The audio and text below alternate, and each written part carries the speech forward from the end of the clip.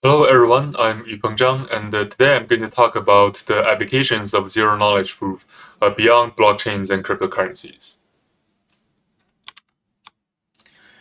So the first application that I'm going to talk about is for machine learning. As you may already know, machine learning is used everywhere in our daily lives now. For example, it can be used in financial applications for credit risk predictions, and it is being used in criminal justice to predict the future recommitment of crimes, and also is being widely used in the healthcare domain. But in many of these scenarios, the machine learning models are actually secret assets or intellectual properties of these entities, and they're not willing to share the machine learning models with the public.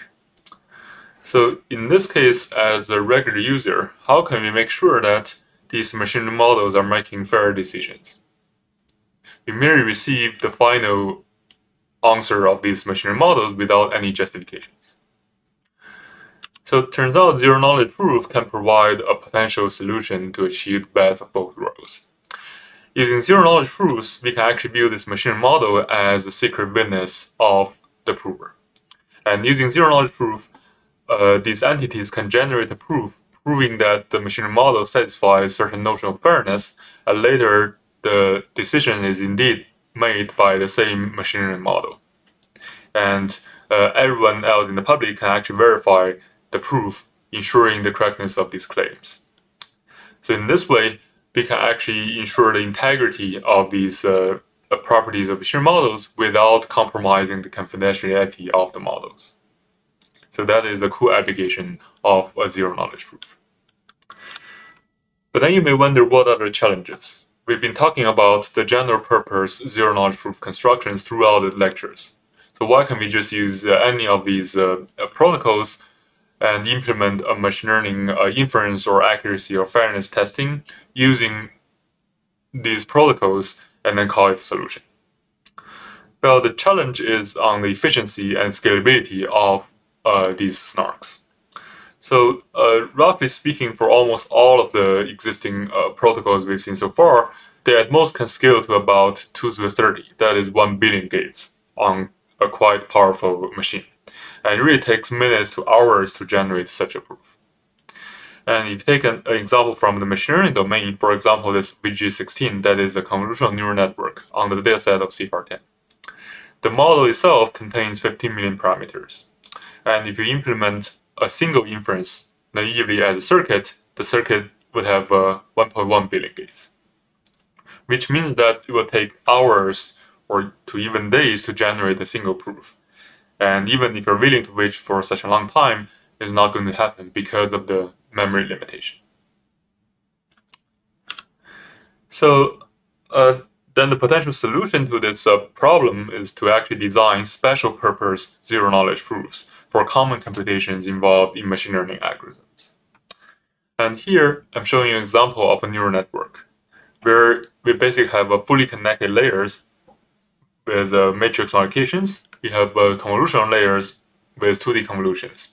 And we have common activation functions like ReLU, softmax, sigmoid, and we have max pooling and softmax. So there is a handful of common computations involved in the machine learning algorithm. And if we can design special purpose zero-knowledge proof protocols for these computations, we will be able to have a more efficient and scalable zero-knowledge proof protocols for a large class of machine learning computations. So that is the idea of this line of research. And this idea has been proven true in this paper by Justin Taylor in 2013, where he proposed a special purpose protocol based on the sum-check protocol for matrix multiplications. And here I'm showing you the standard definition of a matrix multiplication, C equals to A times B. And the equation is very straightforward, Cij equals to summation of Aik times Vkj. Then very naturally, you can actually model this relationship of matrix multiplication as a polynomial equation.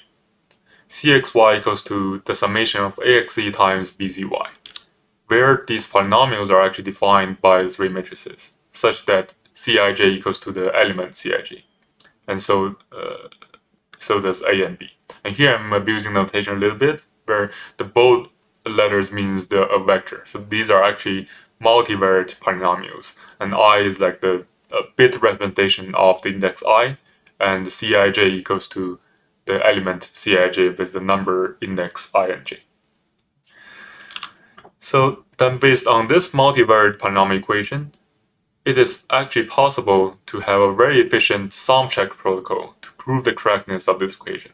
And the prover time is only order of n squared. And the proof size is order of log n. And note that this actually is faster than computing the result of matrix multiplication, which takes cubic time if you're doing it naively. And even if you're using the best theoretical algorithm, it still takes order of n to the 2.37 something. And the reason why this is possible is because we are verifying the relationship between the output and the input of the computation, instead of computing it from scratch. So because of this observation idea, it is actually, given the result of the computation, it is possible to have a zero-knowledge proof proving the correctness of the result, and the running time is sublinear in the time of the computation. So the additional time to generate such a proof is actually even smaller than the time spent on the computation itself. So this is a very cool protocol proposed in this paper. And later in our paper in 2021 by Liu, Xie, and Zhang, we were able to design another sum check protocol and the corresponding zero-knowledge proof protocol for 2D convolutions. And here I'm showing you an example of a 2D convolution, which is very commonly used for image classification problems in neural networks, convolutional neural networks. So basically, we have an image and the kernel, and we are sliding this kernel throughout the image, take the element-wise product and sum it up to get one value of the output. And this computation is called 2D convolution, and I'm using C equals to A star B to denote it.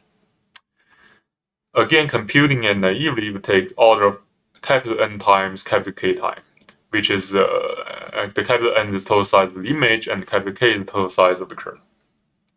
And if you want to generate a proof with such a complexity, that would be beyond the scalability of existing zero-knowledge proof protocols. So can we do better than that? And the key idea of this new protocol for convolution is as follows. So first, we can actually view the 2D convolution as a one-dimensional convolution if you align the indices properly. So this equation C equals to A star B as vectors is actually almost exactly the same as the 2D convolution with the property indices. And then it is actually a well-known fact that the convolution is the same as a polynomial multiplication. Cx equals to Ax times Bx, where the coefficients of these two polynomials are from these two vectors A and B, and after multiplication, the coefficients of Cx is exactly the vector C. And then this polynomial multiplication can actually be computed by the classical fast Fourier transform algorithm. Basically, you take the FFT of AX, FFT of BX, and do the element-wise product and compute the inverse FFT, you can get the coefficients of C of X. So now let's just focus on proving the computation of a single FFT. Again, very naturally, it can be modeled as a polynomial equation. And here, A bar X is defined by the output vector of FFT, and AY is defined by the input vector of FFT. And this polynomial fxy is defined by the Fourier matrix using the root of unity. And again, these are all multivariate polynomials. Unfortunately, if you run a sum check protocol for this polynomial equation, the prover time would be quadratic in n. And that is because the size of this matrix is n squared. So the size of this polynomial fxy is already n squared, if you want to merely write it down. And the key observation why we can actually do better is that although the size of this matrix is n squared, it only consists of n distinct values because of the property of the root of unity. And it has this very nice structure like this. So based on this observation, it is actually possible to design a better sum check protocol where the prover time is only order of n, that is linear in one dimension of this vector and matrices. And the proof size is order of log n, and verifier is only order of log n square. Again, this is actually sublinear in the original computation of FFT, which takes order of n times log n time. So in addition to the protocol for convolutions, in this paper we also have some special protocols for ReLU, max pooling, and so forth. And putting everything together, here is the performance of this system called ZKC. So in this paper, it is actually possible to generate a proof for this VG16 convolutional neural network on the dataset of CFAR10, and in about 90 seconds for one inference. And the proof size is actually significantly smaller than the size of the model itself, and the verifier time is even faster than computing the inference directly. And you can also actually generalize it to testing the accuracy of like 100 images with the performance like this.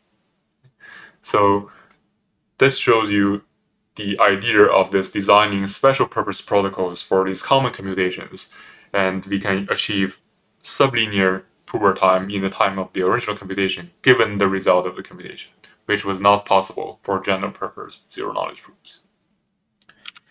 And finally, I also want to highlight other related works on a zero knowledge proof for machine learning. So recently, this has become a very active research direction with a lot of interest from both academia and industry. And there are papers for a zero knowledge proof for decision trees, and then VCN, Zhang, Mystique, and PVCN. And in the most recent paper by Kang, Hashimoto, Stoika, and Sun, they were able to support the inference of ImageNet on a much larger scale. And the proof system is actually based on the Planck system. And they were designing some special Planckish arithmetization for matrix allocations and inner products, and also support ReLU functions using lookup arguments. So this is really a very active and interesting line of research.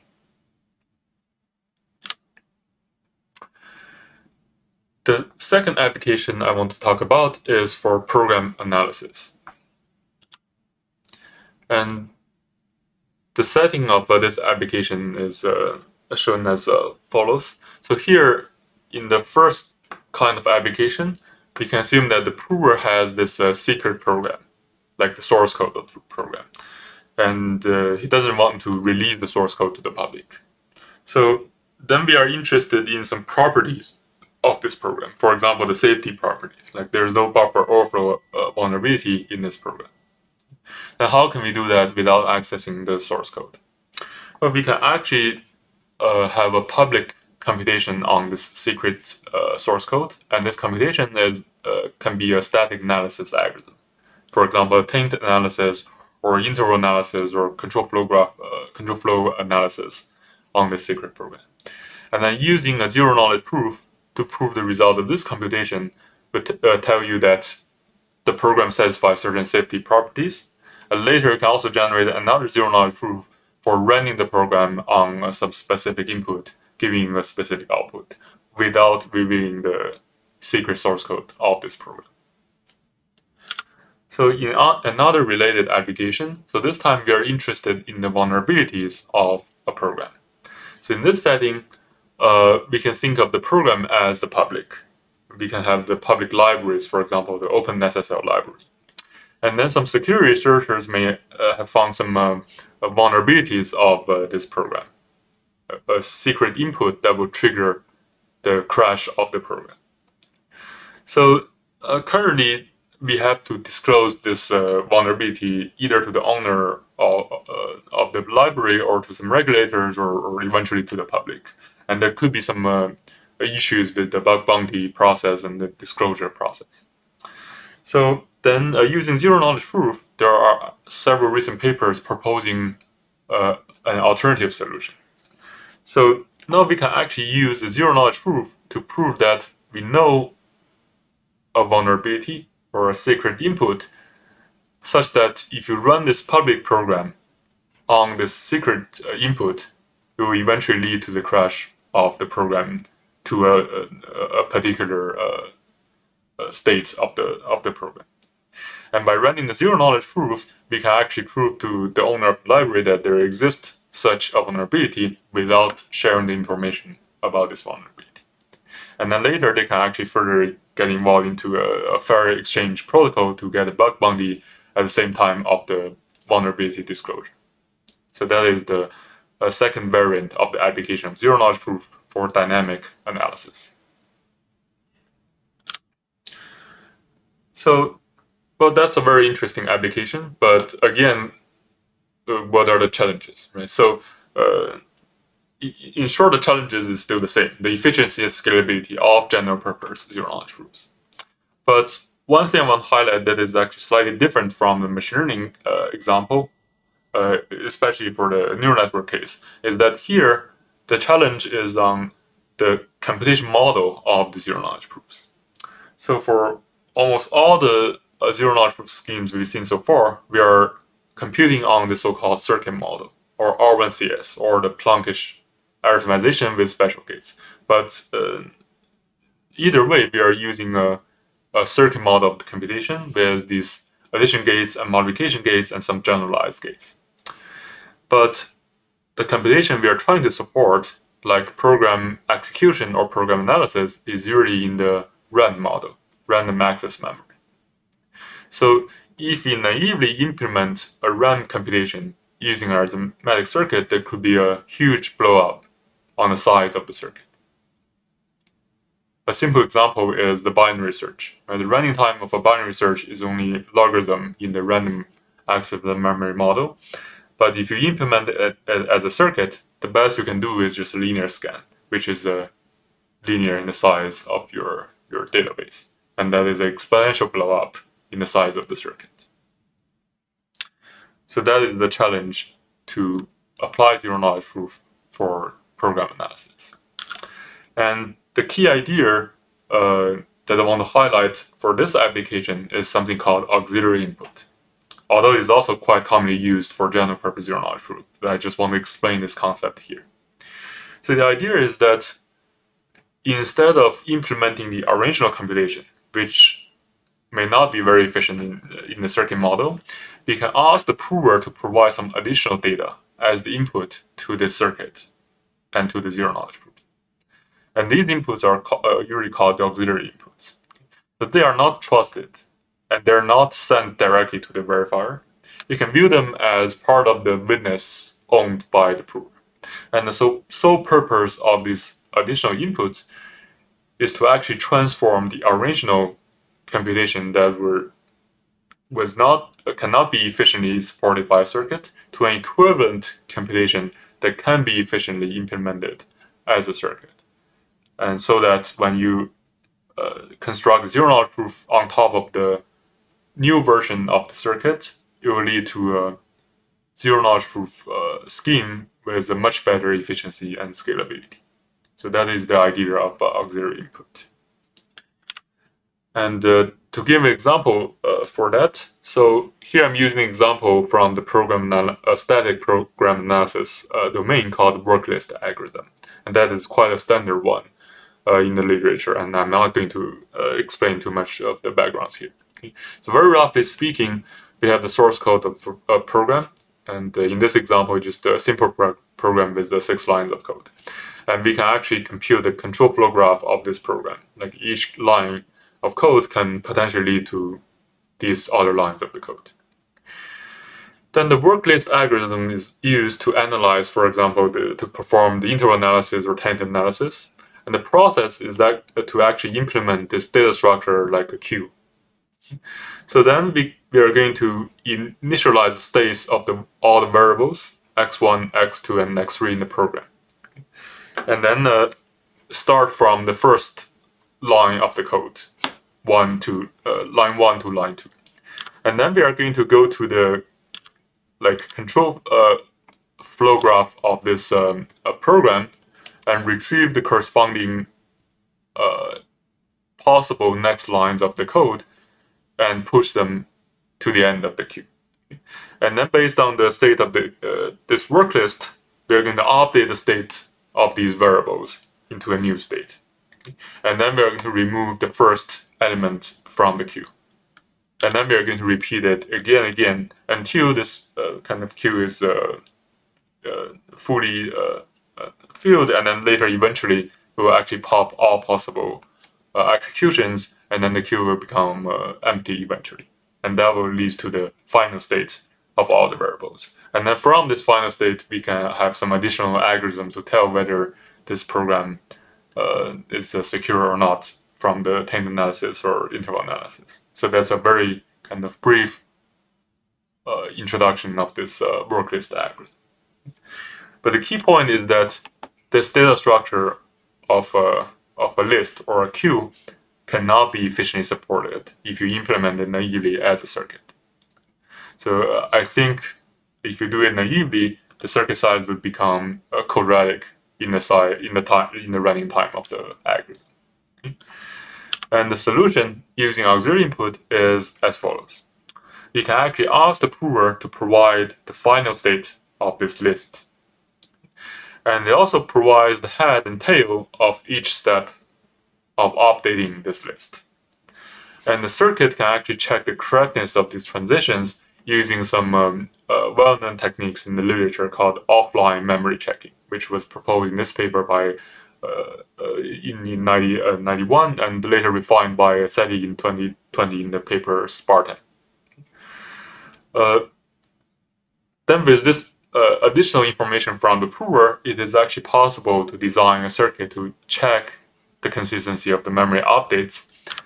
And the final solution, the total running time is only order of t times v plus t times log t, where t is the running time of the program and v is the number of variables in the program. And note that the original worklist algorithm in the plaintext already takes order of t times v, and there's only a logarithmic overhead when you're transforming this computation to the corresponding circuit, which is actually much better than the naive approach with the quadratic blowup. And if you're interested in the technical protocols of the solution, please feel free to refer to the corresponding papers that I'm going to show you next slide. So for related works, for static analysis, there was a paper in 2021 by Fang, Darius, Nier, and Zhang. And also last year there was a very nice paper by Luo et al. On zero-knowledge proof for unset equation that was the best paper in last year's CCS. And there they propose a very efficient way of proving the result of unset, which can actually be used to prove that there is no vulnerability of the corresponding program represented by this system of unset equations. And on the dynamic analysis side, there are two actually very nice papers in the literature. First one by Green et al., proving the vulnerability and also the disclosure in zero-knowledge proof.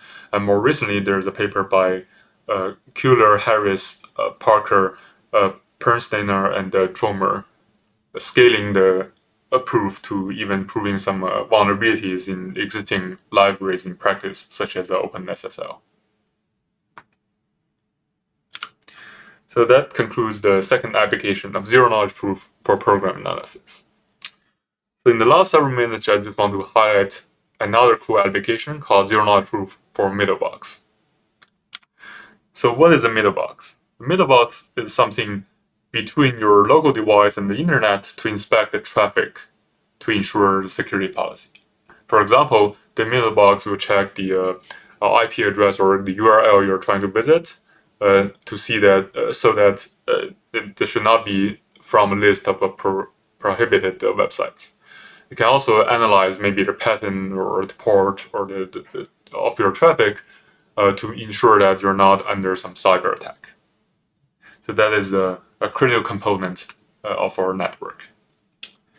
But now the challenge is that for critical applications, we are moving towards the so-called encrypted traffic, such as HTTPS using the TLS 1.3 protocol.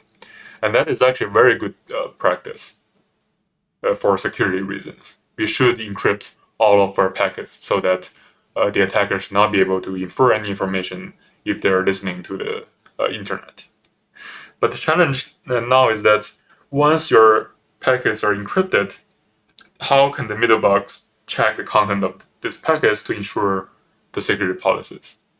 You couldn't do it anymore because the packets are encrypted now. Of course, you can do some compromise or trade-off in between. For example, you can encrypt the content of the messages, but still review the IP address and the port and the protocol you're supporting to the middle box. So that will kind of reduce the confidentiality of your packets a little bit, but also increase the security policy enforcement a little bit for the middle box. So it's more of a trade-off between confidentiality of your data and the security ensured by the policy. But can we do better than that? Can we achieve the best of both worlds instead of making a trade-off? And the answer is yes, again using zero-knowledge proof. And this was a very nice application proposed in this interesting paper by Grubbs, Arun, Zhang, Bonneau, and Wolfish. So there they designed this entire kind of protocol for zero-knowledge middle boxes. So now, instead of decrypting your packets on the middle box side and check the policy, you can ask the device to generate a zero-knowledge proof, proving that the content encrypted inside this packet satisfy the original set of rules in the security policy. Okay? And the device is going to send the encrypted message together with the zero-knowledge proof to the middle box. And all the middle box needs to do is to verify the proof of this zero-knowledge proof. And if that returns accept, it means that the message behind this encryption satisfies this set of security policies. And at the same time, the message, which is actually the witness of the zero-knowledge proof, remains completely confidential to the middle box and to the public. So in this way, we can actually ensure the confidentiality and the security simultaneously without any trade-off between them. So that is a very cool application of zero-knowledge proof. And here I won't go into details of the constructions given the time limit. So I'll just kind of highlight the challenges in this work. So the main challenge is mainly from the network protocol level. So we are talking about enforcing the security policy for the packets during the transmission of a network protocol. So it has to be compatible with this TLS 1.3 specifications and also the HTTPS protocols and so forth, which means that inside zero-knowledge proof, it has to support the legacy cryptographic functions such as the AES and the SHA hash functions. And you cannot use tailored hash functions for snark-friendly or circuit-friendly primitives with much better efficiency, because these are not standard and these are not compatible with the TLS 1.3 protocol. And the paper has many great optimizations for these legacy cryptographic functions, and also make the entire thing compatible with the existing TLS 1.3 standard. And please refer to the paper for more details if you're interested. So yeah, that completes the discussion of applications of zero-knowledge proofs beyond blockchains and cryptocurrencies. Thank you for listening.